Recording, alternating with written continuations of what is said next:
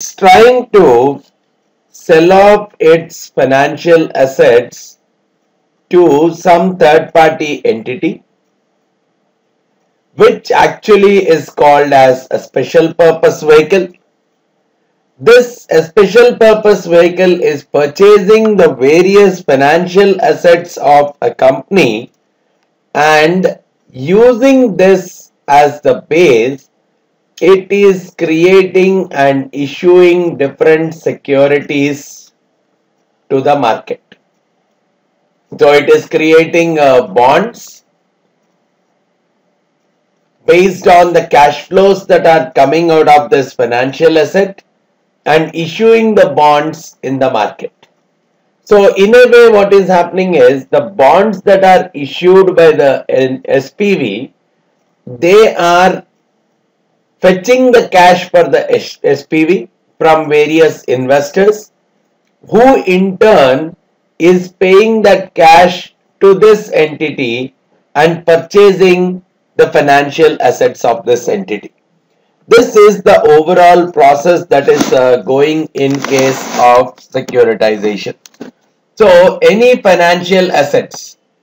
So generally, probably if I am talking about this as a bank, which has issued so many loans to the customers. It could be vehicle loans, it could be mortgage based loans, or it could be student loans, it could be any other loans. So this bank might have given different loans to different participants. So which means all the loans will actually become the assets of this particular bank.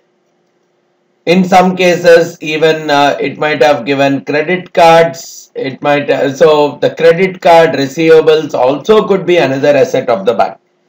Now there could be an SPV, another legal entity, which would be purchasing all these financial assets of this bank, and using that fund, it issues securities. So it is using the fund that is got from the securities from the market, using it to purchase the financial assets. So using that asset as the backup, where the purchased assets, which is the pool of loans generally, so that is used as a backup for making the payments to the bond investors. So why is this concept come into picture? Now, if I look at from a bank's perspective, it has given a lot of loans, and these loans would be paid at different points in time. The principal and the interest repayments may happen at different points in time. Until that point in time, the bank's assets are completely illiquid, right? Because generally in all these cases, the bank would have kept the vehicle as a collateral. In case of vehicle loans, it must have kept the building as a collateral. In case of mortgage backed loans, all these are illiquid assets, and until the borrowers keep paying. In some cases, there could be a 5-year payment period, it can go to 20 years, or it could be even a 30-year payment period. So the borrowers keep paying the interest and the principal at regular periods of time. Until that particular point in time, the assets are illiquid, and probably the bank has to wait until it receives the cash flows. Whereas now when it has sold, there is again a ready cash that has come into the bank, which means it can actually give more and more new loans. That's one motive behind this entire securitization. And on the second case, the cost, let's say for this bank, if it wants new capital, and it wants to raise capital from the market, it would be pretty expensive, because it's a fresh debt kind of thing that has been raised. Whereas in this mechanism, it's like selling the existing assets to the third party, which means it's a kind of collateralized kind of a borrowing that it is doing. These financial assets are acting as a collateral for raising money. So because the collateral is very strong, the cost of raising funds become lesser and lesser. So that's one of the prime reasons. So in a net, I could see the major motivation for securitization is the conversion of illiquid assets to liquid, and the second thing being the cost of funding, it can quite comfortably be reduced. So with this as a base, the securitization industry has flourished quite heavily in the last 1 decade. So any kind of loans can be securitized. Most commonly, I see the mortgages being securitized, and whenever these mortgages are securitized, and any SPV that has purchased these mortgages and issued the bonds or any other securities based on them, we call them as mortgage backed securities, MBS, mortgage backed securities. And if the same stuff has been performed with respect to any other assets apart from mortgages, the same logic, SPV has purchased those assets, and using that as the base, if the bonds have been issued, we call them as ABS, asset backed securities. Now because of these, what is happening in a general banking system, right? Let's try to understand the general banking system. The depositors, regular customers, they are depositing their money into the bank, different kinds of deposits for which they get different kinds of interest rates. Sometimes it could be majorly it's a fixed or a little bit of floating. In turn, the banks are using this fund, whatever got through various deposits or sometimes through some borrowings. The fund that has come into the bank, it is getting used to issue the loans, different kinds of loans. It could be an automobile based loans, it could be mortgage based loans, or it could be student loans, it could be agricultural loans. I can think of many kinds of loan which the bank is issuing. Now, these people's money who have deposited is being used by the bank to lend. So these people, they are getting almost a fixed rate of return and are not getting a direct exposure to the bank's loans.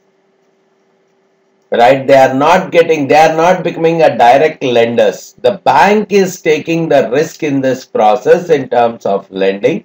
But from the depositor's perspective, there is a lot of safety. They are not getting a direct exposure to this, which means they are not taking any risk, so they can't get a higher return because they are not taking any kind of a risk. Now this securitization is actually bridging the relationship between the lenders and the borrowers directly.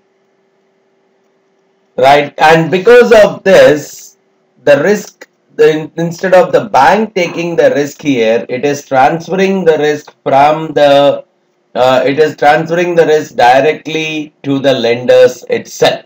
So the lender, it is acting as an intermediary in the process between the borrowers and the lenders. And because of this, for the lenders, the cost of lending, they are going to get a much better return because they are going to take a slightly higher risk in the process.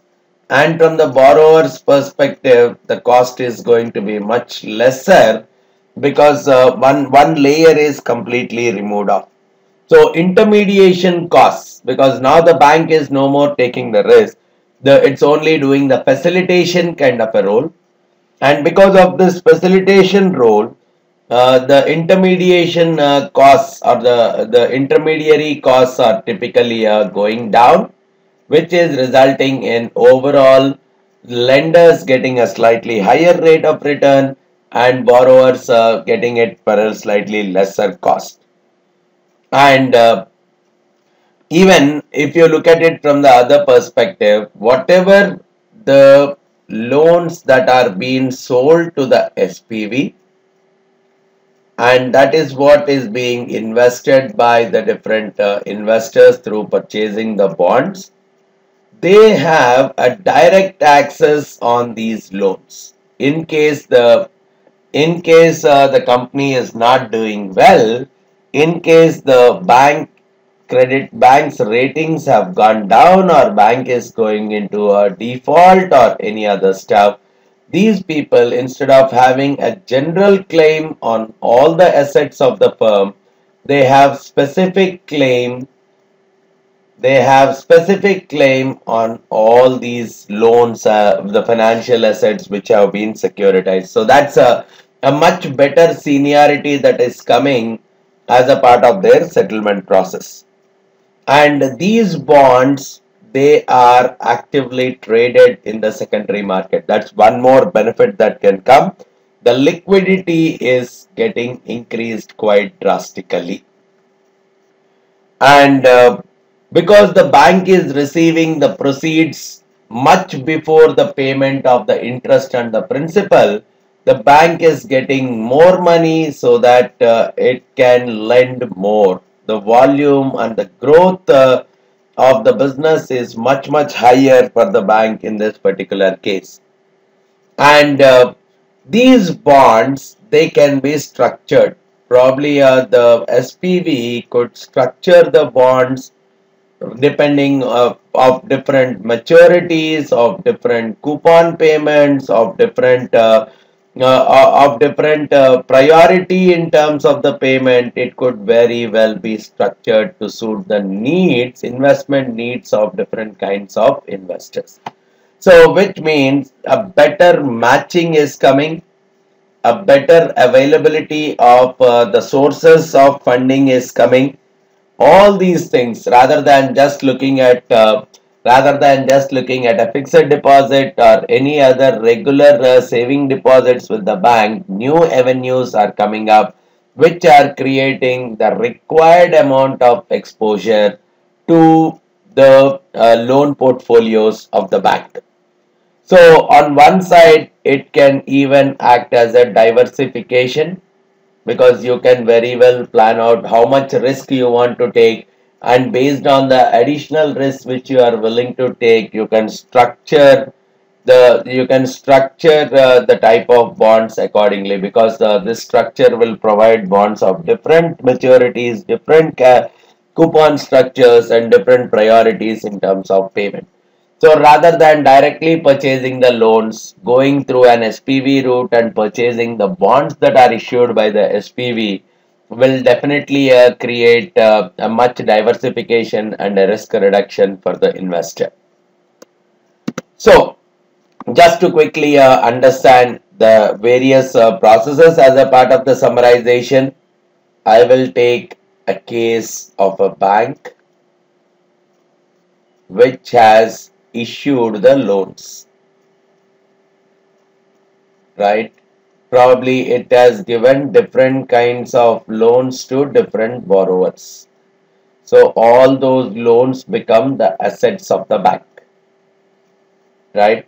Now this bank has sold all these assets to an SPV. Now this SPV might have been created by the bank itself. The assets are removed from the balance sheet.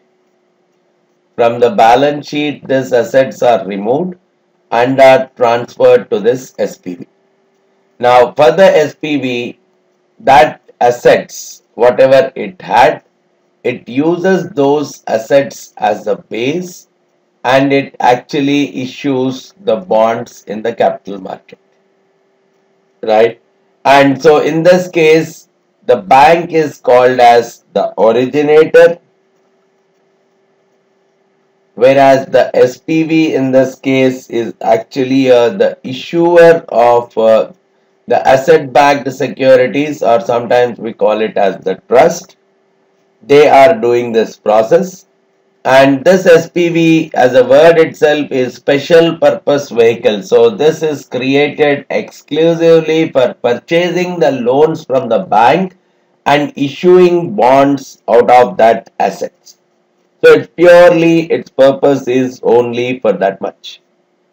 And it has created the bonds which are called as asset-backed securities and sold them to the investors. And depending on the payments that the borrowers are making to the bank here will act as a servicer. There could be a third party also which acts as a servicer. Servicer is a party who takes care of collecting the payments, interacting with the borrowers, mentioning about the due dates, etc. They are responsible for the collection of the EMIs or the interest and the principal payments on the loan. So this comes in, and the principal and the interest, and if at all the servicer is a third party, some portion goes as the payment towards the servicing party, and this amount whatever comes, the interest and the principal, they go towards the payment for these bonds, right? They go towards the payment. Now this is where, instead of issuing all bonds of one type, there could be multiple types of bonds that could be issued.